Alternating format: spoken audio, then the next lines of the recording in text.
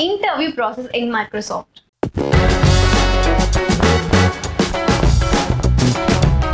The Microsoft interview process is collaborative and friendly, yet challenging. Microsoft was one of the first big tech firms to drop these stressful brain teasers and theoretical questions.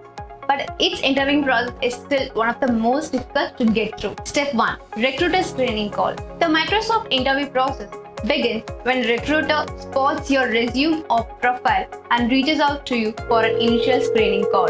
Microsoft's preliminary screening call gets right into it.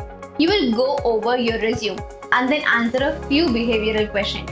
The recruiter wants to get a sense of how curious and capable of learning you are.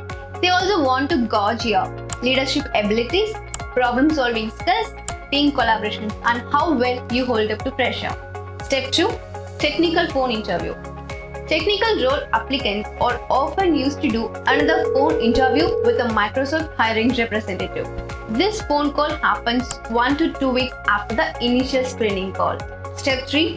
Virtual on-site interview loops. Microsoft's on-site interview rounds are now done remotely. This process consists of 4 to 5 continuous interviews held on the same day. The interviewers are facilitated by 2 interviewers each. These interviewers are usually senior managers and developers. They ask both behavioral questions and coding exercises. Step 4. Final on-site interview or ASAP. The final on-site interview is called the ASAP or As Appropriate interview.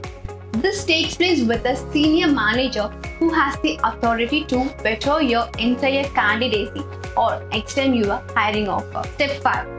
HR interview. Some candidates are asked to complete an HR interview. This gets into more behavioral or technical questions. This round is done to confirm that you are the right choice.